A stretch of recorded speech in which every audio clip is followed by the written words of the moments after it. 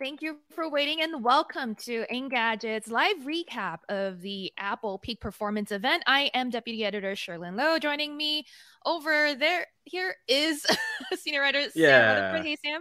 You did it. Hey, what's going on? Hey, we see that there's a lot of people here on the live chat already waiting. Now, to avoid any confusion, I want to be clear. We're not from Apple. This is not Apple's event. This is just a recap of what Apple just announced. There was a ton of stuff. We will go over all of it and answer your questions. And before we get into it, I want to say hello to everyone that's already here. We have regulars like Mark Dell, Sandeep McCall, Dhruv Karmokar, Daniel Diaz, some new names too, I believe.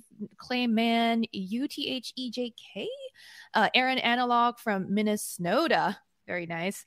Irreverent Rex. I will try to say hi to as many of you as possible, but that's not going to be feasible given we have to actually talk about Apple. So Sam, today there were a lot of things unveiled. We're not going to talk about every single one of them. I do find it funny that today Apple might have introduced like one of its cheapest iPhone, but also its most expensive Mac.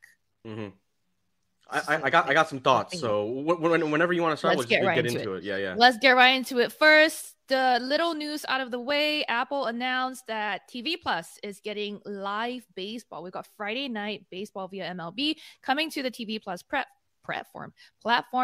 We've got 2 new shades of green coming to the iPhone 13 series, really warming us up slow and easy there. Yeah, different shades for the Pro and the regular for some unknown reason, but okay.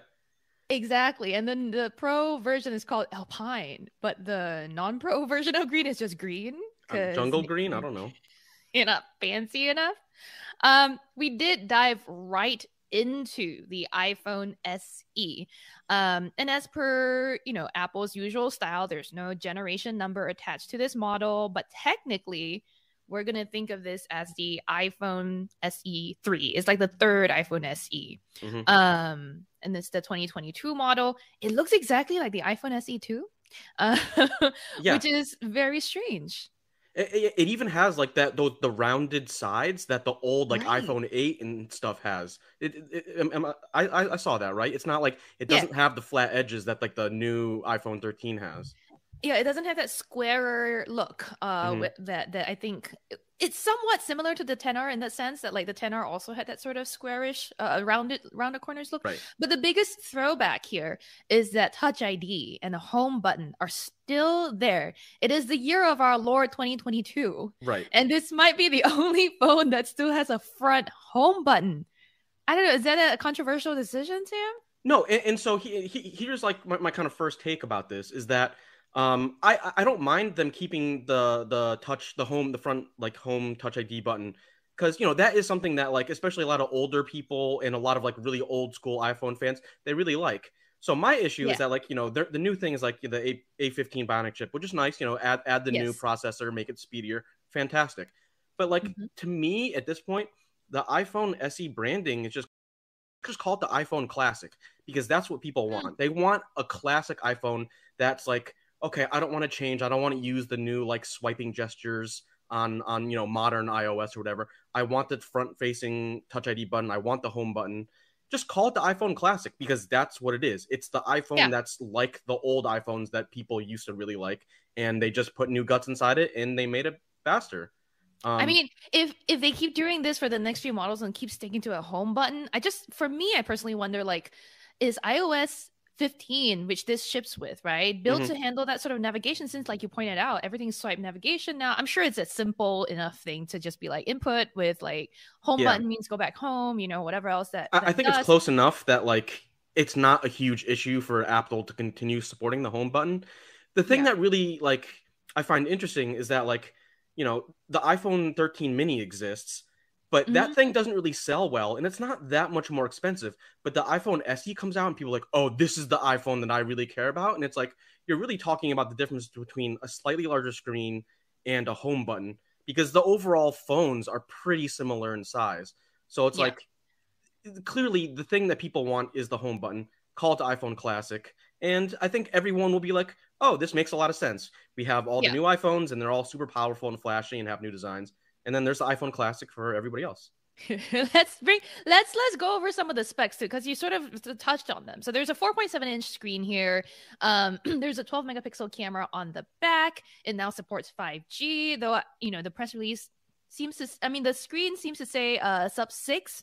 I haven't looked deeply into the specs list yet, although the press release did not mention if it's just sub 6, but it does appear to be only sub 6 right here.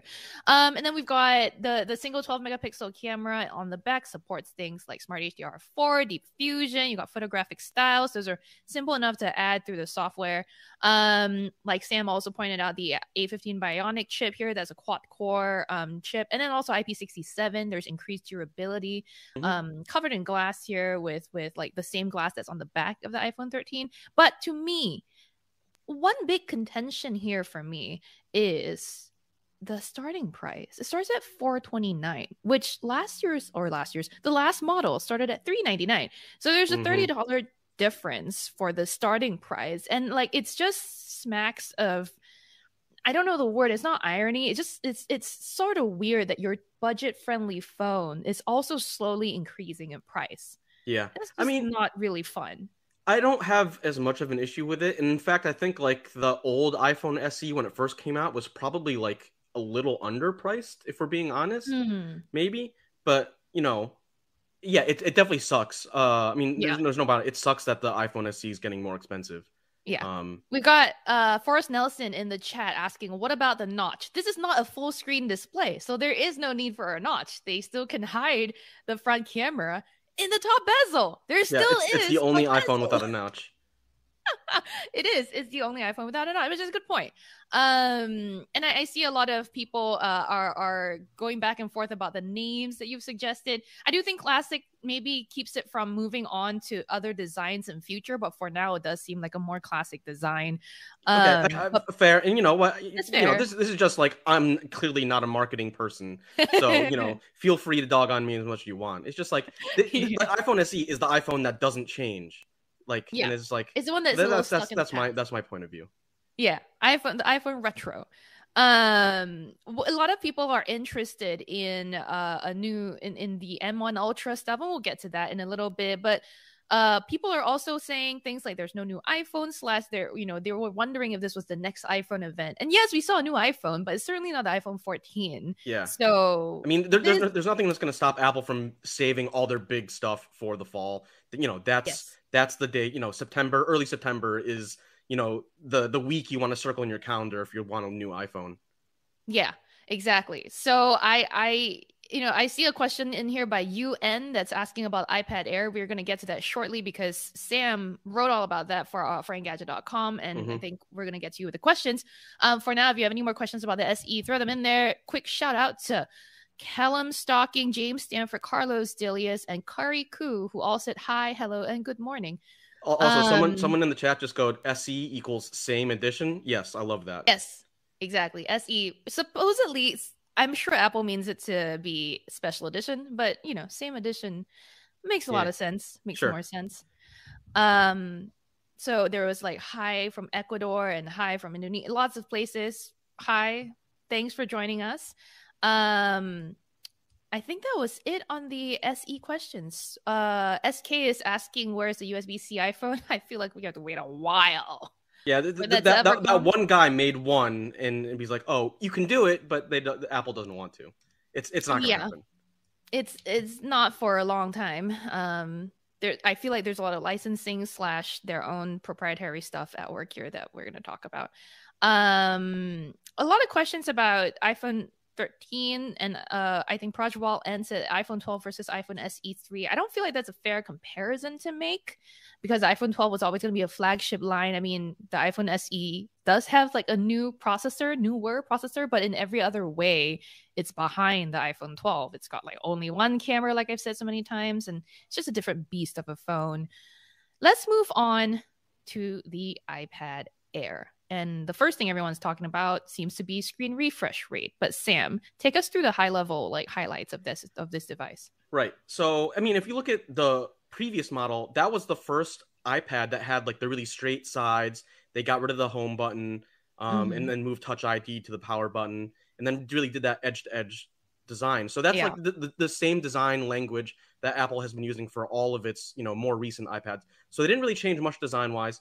They added an M1 chip, which is actually kind of surprised because, the M1 was, they put it in the iPad Pro and it's on the Mac in a bunch of Macs. But it was kind of like, do they put the A15 Bionic or do they go with the M1? And that's a really Yeah. interesting thing because it's like, okay, now the iPad Air is just as powerful as the iPad Pro, and the smallest iPad Pro has an 11-inch screen, while the iPad Air has a 10.9-inch screen, which is like, okay, those are really, really close in size and really close in performance. And the iPad Air costs like $150 less at least than the smallest iPad Pro. So that's like, Mm-hmm. a really important consideration to make. Yep. I mean, the iPad Air and the Pro series generally like have slight differences. I feel like you're more likely to use the Pro series as a so-called laptop replacement with the like book cover and all of that stuff, or type cover. And therefore like it would need different types of power. But yeah, the M1 chip is very interesting here. What's the screen refresh rate, do we know, on this thing? I think it's the same. I don't think it has promotion. Let me Yeah, let it me doesn't double have. check on that. I'm not. Um, Yeah, I feel like if they did, they would have mentioned. You know what I mean? Like it yeah, would have been something there's that. I just double checked the press release. There's no mention of promotion, so 60 hertz. Yeah. And so Um. that's going to be like, now that the iPad Air has the M1 chip, that's the biggest differentiation between the iPad Air and the base iPad Pro is no promotion 120 hertz. Because the iPad Air still has Apple Pencil support and all that too. Yeah, and this one gets 5G too, right? Yep, and there's new optional 5G connectivity if that's the kind of thing you want. Of course, it'll still be available in a Wi-Fi only model, which starts at $599. And these are all, just a reminder, correct me if I'm wrong about the iPad Air, but I know the iPhone SE was available starting March 11th. Is that the same for iPad Air? I believe it's March 18th. Yep, March 11th pre-order, and then pre-order March March 11th. 18th. Yeah, official sales March 18th. Gotcha. So I feel like for you all watching right now, and if you're really like pumped to pull the trigger and buy one, um, I always advise people to hang out and wait for full review before you actually spend any money. But if you're already a fan of Apples and have been wanting a new iPad for a while, and you know for sure, nothing's going to change your mind, then go for it. But do we know anything about the screen technology about the iPad Air? Is it the mini LED that we saw on the iPad Pro, or is it just It's liquid retina. so same as So yeah? same 500 nits brightness, which is exact same as before. True tone, which once again same as before. So not much has really changed on the screen at all. Elena Abravanel, I hope I said that right. I'm sorry if I butchered your name. Says, can you tell me what's the color? And I believe this is about the iPads. Yeah, so there are 5 colors: space gray, starlight, pink, purple, and a new blue color. Which they didn't show. They showed the purple one more than the blue one, but yeah, Yeah. there you go. Um, let me see what other questions. Looks like yes, Upanesh Jenny is saying you can get all your information at the Apple website. You can also get it on the Engadget website. Yes, you can get it on the Apple website. Sherlin's a company woman. Um, yes, I am here to push Engadget.com. Louis Catano, I hope I said that right again, says maybe it doesn't have the 120 hertz screen because of the battery, as it is so thin. It is very thin. I've always been pretty intrigued by the iPad Airs. They look really nice. But Sam, you also recently reviewed the Galaxy Tab S8 Plus for us. In terms of specs comparisons, let's say, for example, the Tab S8 Plus, that one has like a 120 hertz screen, right? It does, yeah. And so that's another reason why. I mean, the Tab SA is available in 3 sizes. So like it's not like a true comparison because you No, have the yeah. Tab SA. It's like they have like the Ultra one is for like, there's no 14-inch Apple tablet. So that is kind of on its own. The Tab S8 Plus, which is the one I reviewed, is kind of like, the go-to one for like your, tablet enthusiast because it has a 12.4-inch screen, 100 hertz display. Obviously, the performance isn't on the same level because it's using a Qualcomm Snapdragon 8 Gen 1 chip, whereas, Apple has historically been leading the way with a lot of its homegrown silicon in terms of like, just overall performance and performance per watt. So, I mean, like, Apple is out here saying that like hey, and this is kind of like the really like impetus for them putting the M1 chip in the iPad Air is that, Mm-hmm. hey, they're like, oh, the new iPad Air is twice as powerful as a comparably priced Windows laptop. And you know what? I wouldn't be, there's a little fudging of the numbers maybe, but I wouldn't be surprised if that's generally pretty true. Yeah, totally. We've got questions about from again Upanesh Chenny says, "What products are you guys most excited for this event?" I wasn't really excited for any of them because it's just work, work, work, work, work. Sam, were you excited for anything? I know you're not the So I don't most I don't know if Apple you want to spoil person. it, but we're kind of getting to it because the next two Yes, products yes, are the new Studio and the monitor. yes. Yeah, and the M1 Ultra. Right. So for everyone that was in the chat today asking about M2 and being disappointed that there was no new Apple Silicon, the new Apple Silicon is the M1 Ultra, and it seems like it's just two M1 Maxes fused together. So I guess double the power. I don't know that it works out exactly that way, but we Yeah. did get new silicon, and that silicon features in two new products. Like Sam said, the Mac Studio, well, actually, just the Mac Studio because the Studio display doesn't use an M1 Ultra, right? Right. It's just a monitor. Like, and it's got an A13 or A15 in it. It's got a chip in it, like an A series chip in it to do camera and audio stuff. Right. But the M1 Ultra is a 5 nanometer process design ARM-based chip. It's got 114 billion transistors. For those of you who are curious about that, it'll support ProRes. It'll support Thunderbolt 4. It's got up to 128 gigs of unified memory, and 32 core neural engine, 64 core GPU, 20 core CPU. If those numbers get you going, you're in the right place. Welcome. Mm-hmm. But the Mac Studio. So is the M1 Ultra and the Mac Studio, are these the products you were the most excited for? Yeah.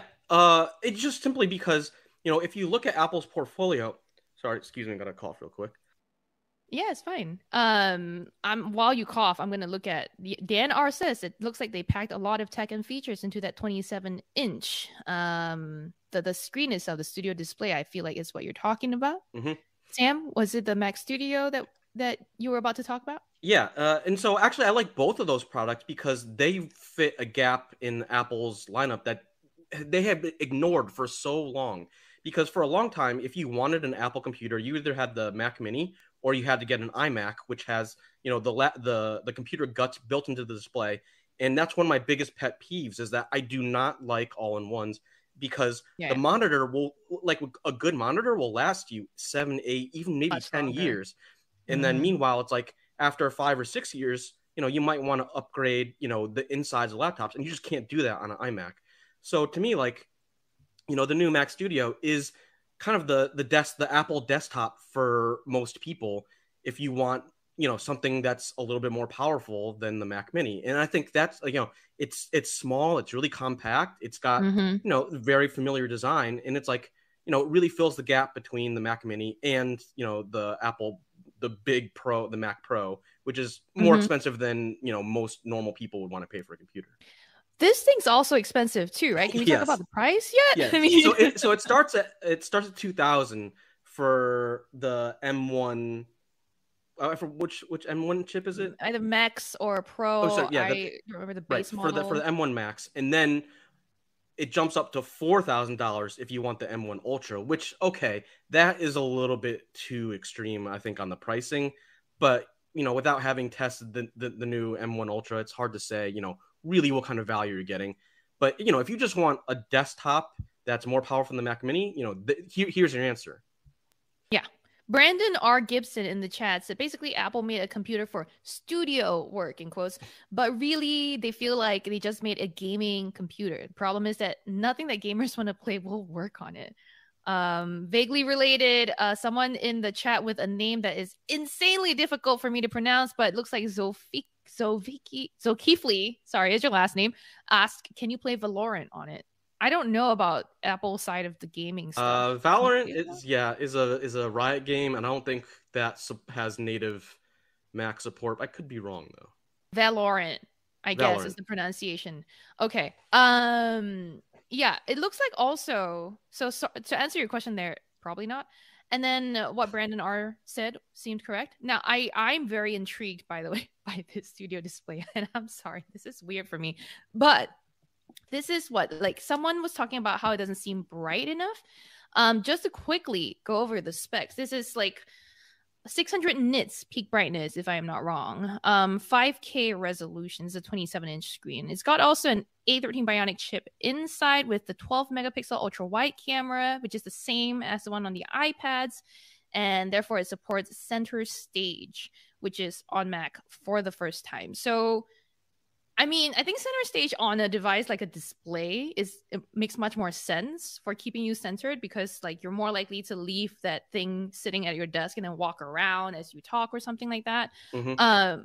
But as far as like a display's features go, I'm not sure how important that is to people who are in the market for a display. Is that like a big thing for you? I mean, I think a lot of people have just gotten used to having an external webcam for desktops.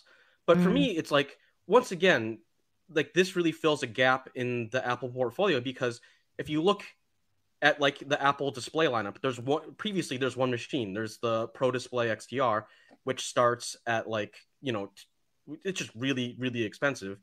And, it has incredible specs for the price, 1600 Right. nit peak brightness and all that. And so, I wrote like a rant like not too long, or I think about a year and a half ago, just talking about like, hey, the Pro Display XDR is cool, but just hey, can Mm-hmm. you make a nice display for more, like regular people? And it's just like, this is kind of it. It's still a little bit on the pricey side, Right. starting at $1,300. So it's like, but once again, at least like it feels like Apple's like, back to making computers for normal people, instead of, oh hey, I am an independent art contractor and I have a company who will buy me lots of fancy gear, so I don't really actually care about how expensive stuff is. It's like, oh hey, this is moderately affordable. It's still pricey, like a lot of Apple Mm-hmm. things are, but at least it's Yep. like, hey, you can think about buying one. Yeah. Yeah. Yeah, it's within the realms of consideration, especially if you do like monthly payments or something like that. Mari Diaz in the chat has a question. Why would you need to rotate the screen to vertical mode? Fair question. Lots of monitors and TVs we've seen in the last 2 years have had this option of being able to flip vertical. And I think that just speaks of that kind of world we live in now, where vertical content, vertical video, especially, is becoming more and more of a thing. I'm just imagining, let's say one day, I mean, I don't know if TikTok allows uploads from desktop, or if you can just transfer your file to your phone to upload it through TikTok. But I imagine one day that if a TikTok influencer wants to create really high quality videos, or say Instagram Reels or that sort of thing, I can see why a vertical mode Yeah, would I mean, be there's also a useful. lot of people like, financial people love vertical monitors because it makes it easier to like look through Excel, or just Right. spreadsheets, or track stock prices. And you always see those giant things where it's like, you have like a big landscape monitor, and then you have two vertical portrait mode like monitors on either side, and that makes sense. Or even for me, Yeah. like sometimes it's just like, hey, I have like four different chat apps like running on my left monitor, Slack, Discord, whatever. And so, Mm-hmm. if you can have, sometimes having extra vertical screen real estate is nice. Yeah. And, it's nice to offer it. I think all like really nice monitors should have portrait, a swivel, Yeah. because, Yeah. it's useful. You might not use it all the time, but it's definitely useful. Having that option is nice. Oh, Couple and sorry, I questions from wanted the. to Sorry, just go ahead. double check. The Yes. price of the studio display is 1,600, or 1,500 for Mm, education, for schools and whatnot. okay, so not 1300. Gotcha. Yeah. Okay, but there were a couple questions in the chat I wanted to just quickly address, which is, was there a MacBook, and what do we think is going to be coming in the next?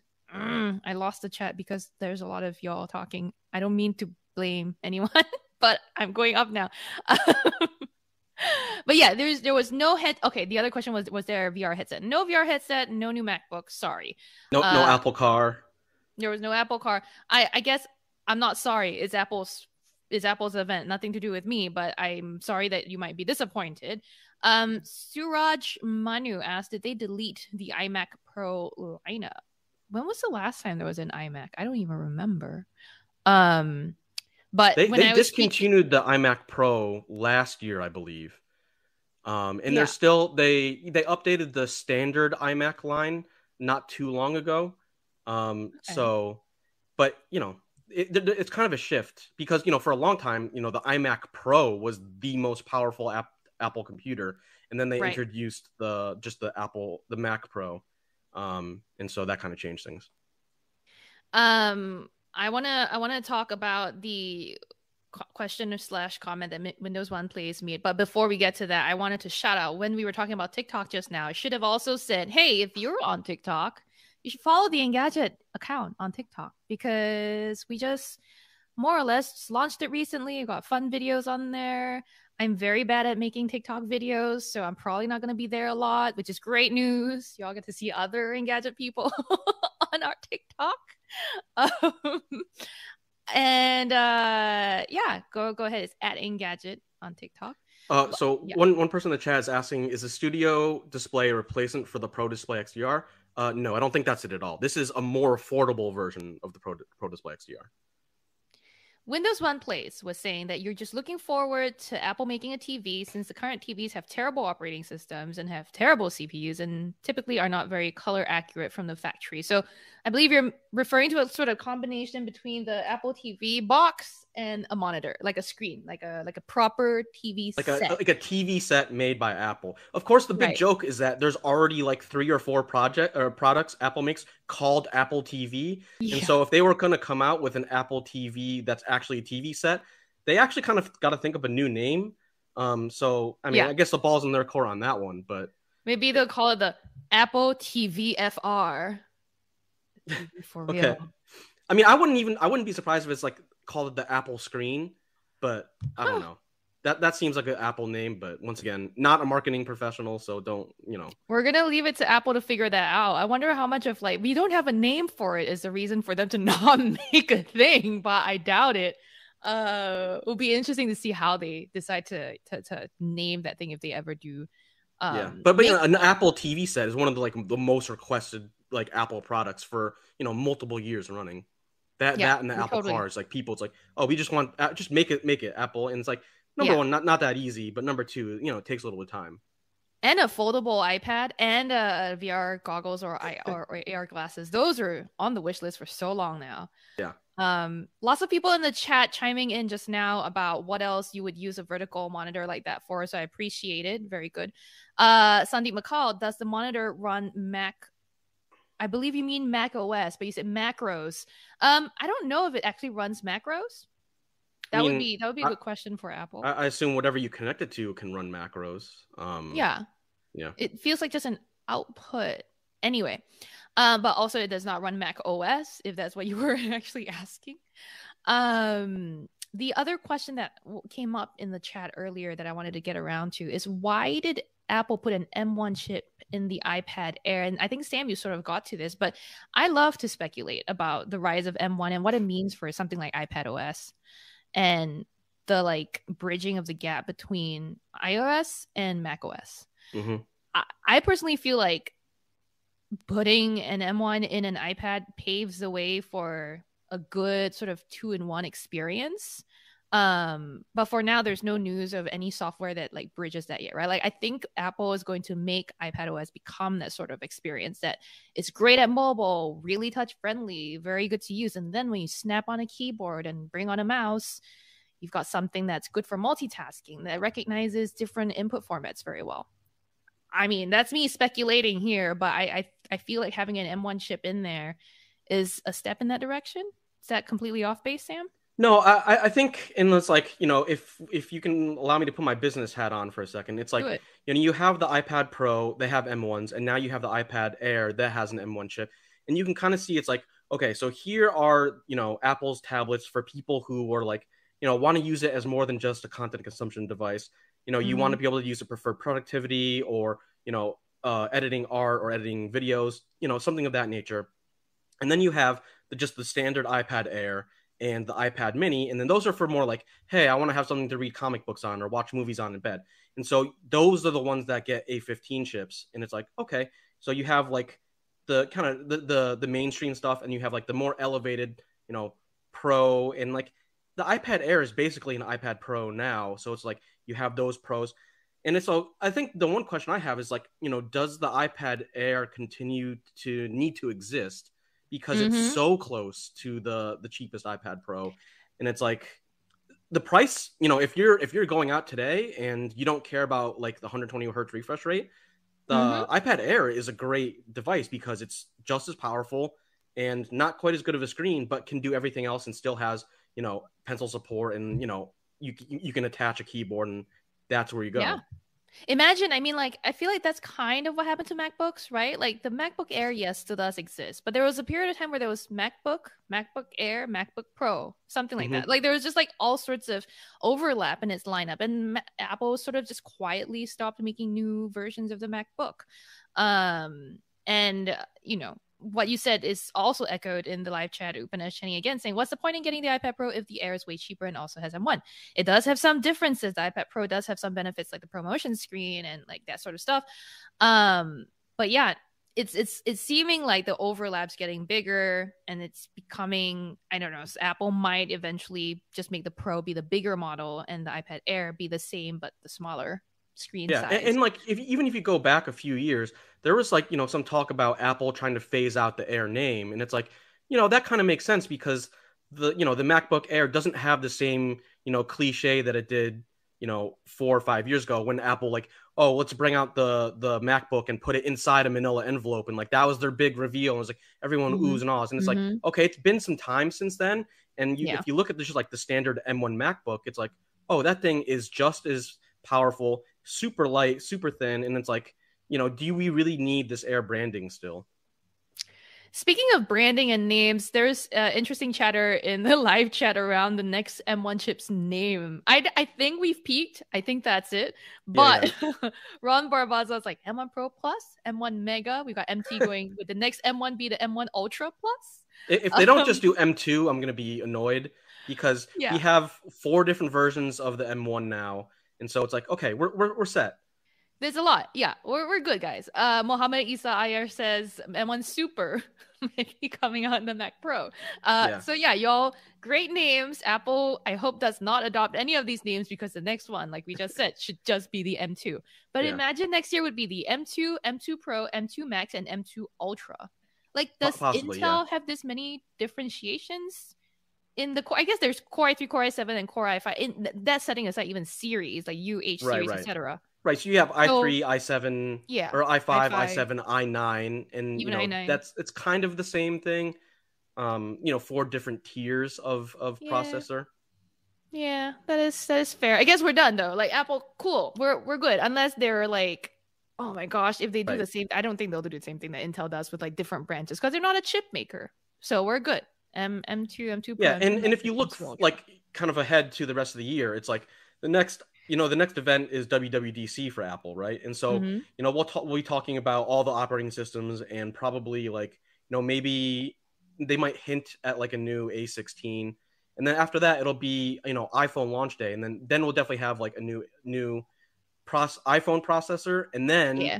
we might also get that's, when we might see the M2 or whatever they're going to call it, make an appearance. Yeah, lots of people very excited, and also lots of more spitballing in the chat. M1 Pro Max Ultra Plus 2, fantastic. Mark Dell says Championship Edition, very good. Yeah, we're Uh, basically doing Street Fighter names at this point. It's like Street Fighter 2, Street Fighter 2 Turbo, Street oh Fighter 2 gosh, Turbo HD. It's like, all right, we got it. I love it. Buckley with two U's made the most interesting product recommendation or suggestion ever. We need an M1 Ultra in an iPod. Huh. I Okay. I mean, mean, oh, a stupid fast iPod. Okay, sure, why not? sure. My songs can like I can skip through songs like that, you know what I mean? But write that in the suggestion box, send it to apple.com. Do it, you never know. And then Johnny Beck says that they can't wait for a redesigned MacBook Air with M2. Again, like Sam said, yeah, this is probably a later in the year sort Hmm. of reveal. This has only been the first of Apple's 2022 and by I mean the year 2022, not 2022 events. This has been the first of Apple's 2022 events. We're expecting WWDC. We're expecting like an iPhone event. We're expecting probably another MacBook event, a proper MacBook event. So at least 3 more to come. And you know, Apple tends to like surprise us with other things. We still haven't seen, like, what did we not see? We didn't see AirPods. We didn't see Apple Watches. We didn't see new Apple TV hardware. Right. Of course, like we said before, we didn't see a car. So there's a lot more to expect this year. Sam, you're an Android user. I know that. Yes. Do you, like, are any of these Apple products intriguing to you at all? Like, you personally want to get one? The thing for me is that, like, I think the studio display is the most attractive thing for me. Like, I recently had to move around my home office, and I'm like kind of casually shopping for a new monitor. Probably not going to buy one anytime soon, but you know, $1,600 is kind of outside my price range. Yeah. But you know, I want like a really high quality display that I can use for everything. And I'm kind of been thinking, and it's interesting if you look at the formats, like Apple doesn't do ultra wide monitors, and that's an interesting choice. So you know, you'd have to do like if you wanted a 2 monitor setup, you'd have to get 2 of those, and then you're looking at like $3,200, which is like, all right. But you know, like I think, you know, with more people working from home, it's like I've been really thinking about, it's like, you know, how do I make the limited space I have for my home office, you know, feel really like powerful. And it's like you want to have that familiarity, but you also want to have, you know, a good quality display, because that's what you're looking at everything through. Like that's what I use to edit photos, but also I look at it all day for writing and everything like that. So it's like, you know, it's kind of like, you know, people's like, oh, they tell you, it's like, you should spend a lot of money on your bed because you're in it so much, like, you know, 8 hours a day or whatever. And it's like, when you talk about your home setup, you're looking at your monitor. Sure, you might have a huge expensive rig powering everything, but if, you know, your monitor's crap, then you're not really going to have a great experience. And so, Absolutely, you know, personally, I think I want to check out the studio display, see how it is. I'm not sure if it's necessarily for me, but I think it's interesting, and I love that there's a, you know, slightly more affordable version of the Pro display. Yeah, this is true. I'm not a big display person, but I might have to, because we're all moving to a hybrid workforce, and I'm going to have to build up a home office very soon. So I'm going to be in the market soon enough. And it's 1,600, like you said, is a little too much for me. I'm also not that hard into the Apple ecosystem just yet. Are you more of a single monitor person, or you like dual monitors? I like dual monitors when I can have it, like when I have the space for the setup. Right now, my apartment's just not. So I've been a laptop girl for a long time now. It's sad. I make things work, but when I accidentally hit start button and arrow, and that just screws up my entire situation. Yeah, we need the campaign to get Apple and Microsoft and all the PC people to get on the same page and like, okay, we got to figure it out. Command or Control, which one is it going to be? Or, true. Or Windows or Command? Yeah. That's also We got to streamline these things. Yeah. There's a lot of fragmentation over there. But okay, back to the chat for a minute. One last name I'm going to shout out, because y'all have so many great names. Bryant Mitchell with Super M1 Alpha 2 Megamix. Yeah, it sounds like an iPod device.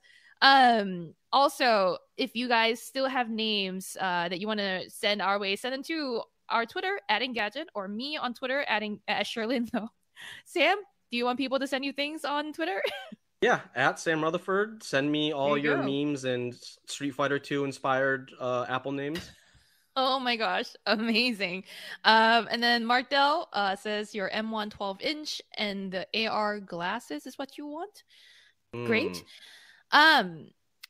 Tom Randall and also said the Huawei Mate View monitor is a great alternative to the Apple Studio Display. There's actually a lot of good options over in PC land. HP makes some great ones. Lenovo's ThinkVisions are kind of boring looking but fine. Dell also makes some great monitors.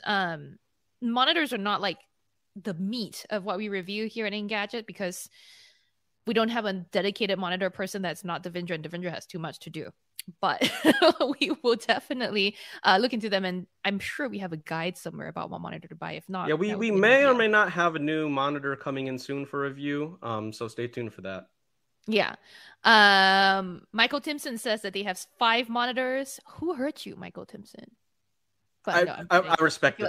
If you have the space, and like, you know, like for me, it's like having like a really nice home office is just like a dream that I've been like trying to put together, and it keeps getting like derailed from from Yeah. life and stuff like that. And it was like, one day I'm gonna have a gorgeous home office and I'll be so happy.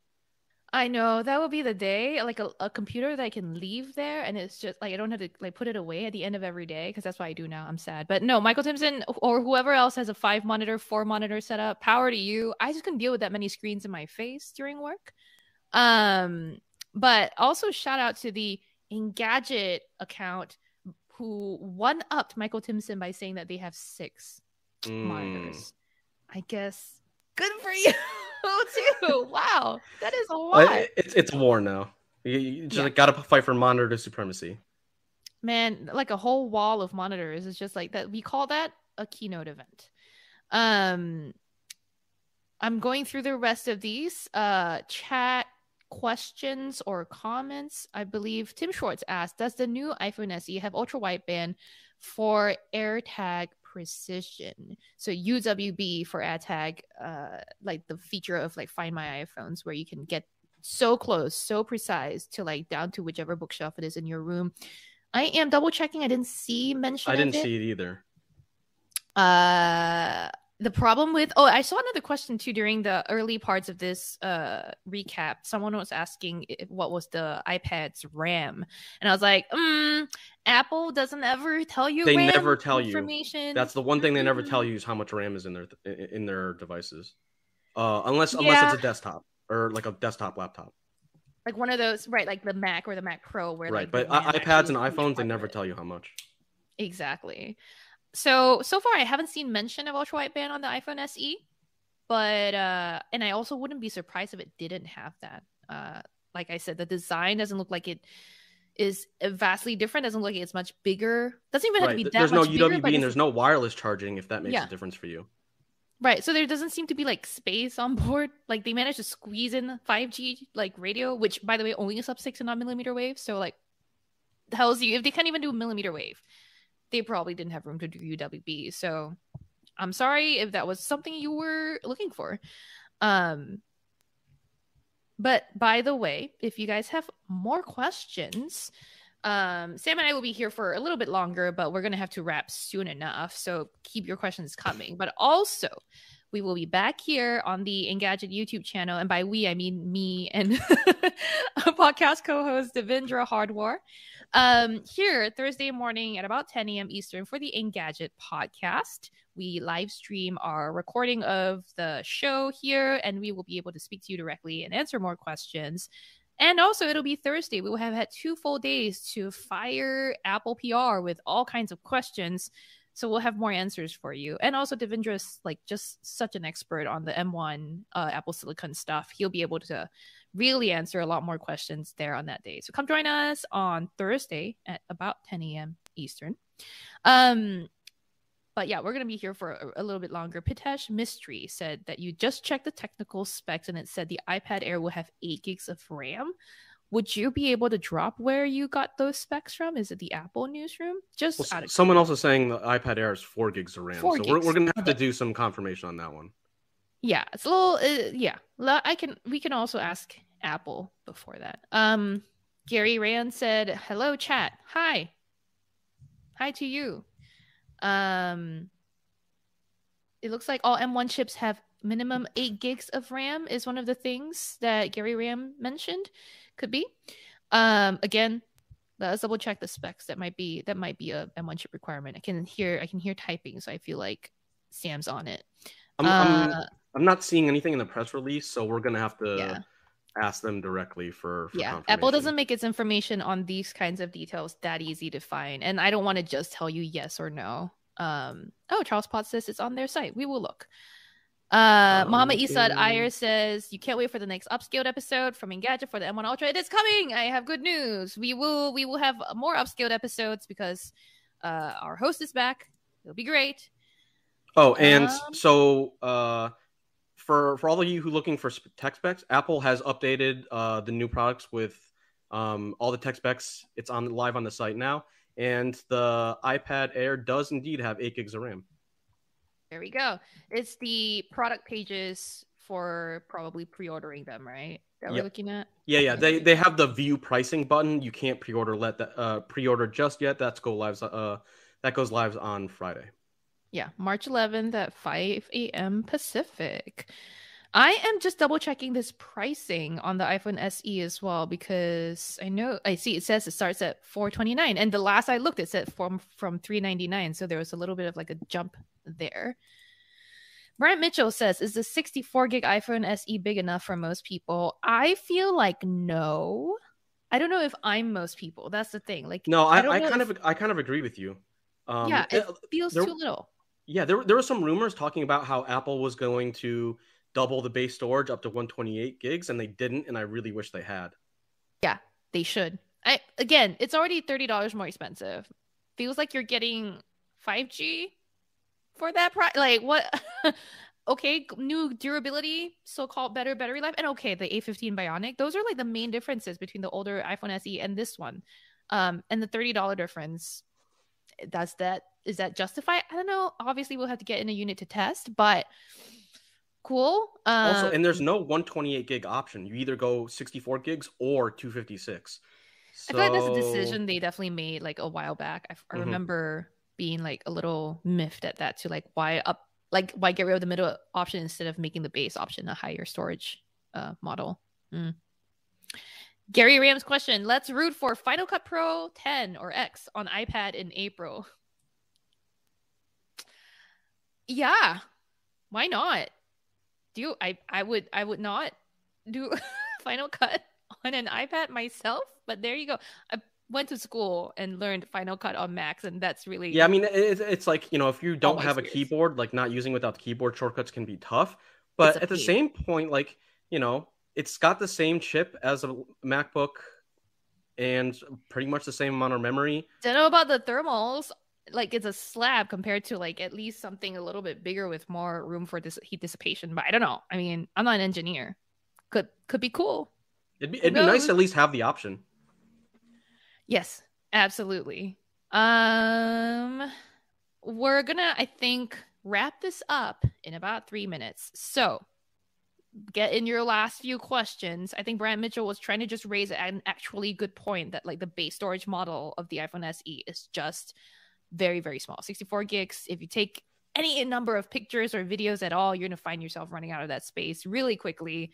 And if you install a lot of apps, especially like data intensive or storage intensive apps, then yeah, that's not a great idea. Ashish Anand asked, is it worth it to go for the new Air if the price difference between the Air 4 and 5 is $100? If I would say if you can have an app or a productivity situation where you're really gonna get a benefit from the extra performance, then the $100 is worth it. If you're just gonna use it as a movie watching machine and browsing Twitter, Facebook, social media, whatever, you can probably save that $100. Yeah. So it really depends Especially, on yeah. what you plan to use it for, which is I think a really important thing that you should consider before buying any device, really. I see Johnny Beck has a comment on the green iPhone 13s and that you wish that there was one for the SE because I agree the SE's color options are a little limited. And they kind of look like army green sort of. At least that's what I know them by. I actually am a bigger fan of the green on the iPhone 12s. You like I the mint like that green. green. Oh my gosh, this one's so nice. It's like it's serene. It makes me feel calm. I don't know, but the other green also makes me feel calm. Let's be honest. I like I like a good green that looks like more of an olive green, but I prefer the 12 ones. I don't And know there's if also Sam. there's also the Galaxy S22 dark green. Ooh. So Eh. not There not was quite also not the quite the Pixel same. 5. Yeah, the Pixel 5 also I came in actually kind of a have that green. too. Yeah. It's a Also sage. not a It's more of a fan. sage green. Yeah. I still prefer the iPhone 12 screen, but we could talk about colors all day. Yes. Um, Gary Ram rightly pointed out that the new iPad has 5G. Well, 5G would probably cost you a bit more than the base price because the base price is probably for the Wi-Fi only Right. model. It's 600 or 599 for the base model and 749 if you want the optional 5G. Yeah. And Brian Armstrong asked, what's the refresh rate of the new display? Do you mean the iPad Air? Do you mean the new studio display? The iPad Air is probably still at 60 hertz, I think is the thing we said. Studio display, I'm not actually entirely sure what the refresh rate is. That was not in my list of specs that I wrote down before we came online.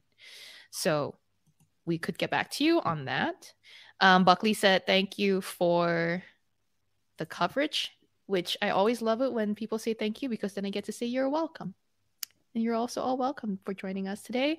We're about to wrap this up. If you have any more questions, you can either come back Thursday morning to the Engadget YouTube channel, and we will have the Engadget podcast live stream where we will be able to answer a few more questions. We also are. You can also reach us on Twitter. The Engadget account is at Engadget. I am at Sherlyn Lowe. Sam is at Sam Rutherford. You can also, I guess, send us emails if that's your preferred method. There is the podcast@engadget.com email address, which a lot of us read.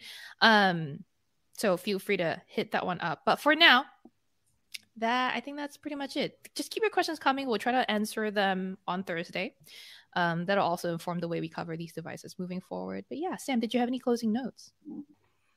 No, just, like that Apple is expanding their desktop and monitor lineup with more affordable options, which I think is great for everyone who's working from home now.